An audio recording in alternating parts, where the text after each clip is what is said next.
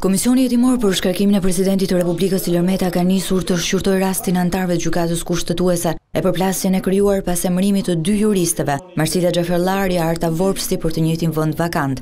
Majoranca ka vendosur të thrasë si dëshmitar kryetaren e Këshillit të Emërimeve në Drejtësi, Ardian Dvorani, ndërkohë që do t'i drejtohet edhe Komisionit Venecias për këtë çështje me pyetje specifike. Pyetja e para, mundet presidenti të mos organizojë ceremoninë e betimit gjyqtarit kushtetues kur ai apo ajo në kuptim të ligjit konsiderohen të emëruar?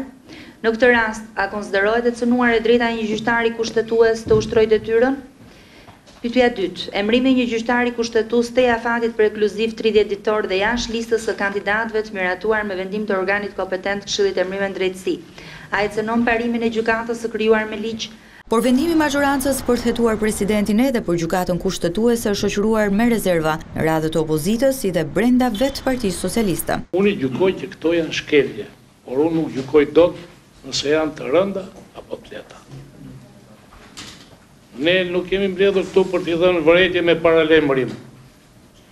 Nëse ka shkelur rënd, jemi mbledhur për të shkarkuar. Menjëherë pas mbledhjes së Komisionit Hetimor ka reaguar edhe Presidenti i Republikës Lërmeta. Nëpërmjet zëdhënësit të tij, Kryeministri i Shtetit ka paralajmëruar se do të vendosë në lëvizje edhe vetë Komisionin e Venecias, por për shkeljes që ka kryer Parlamenti.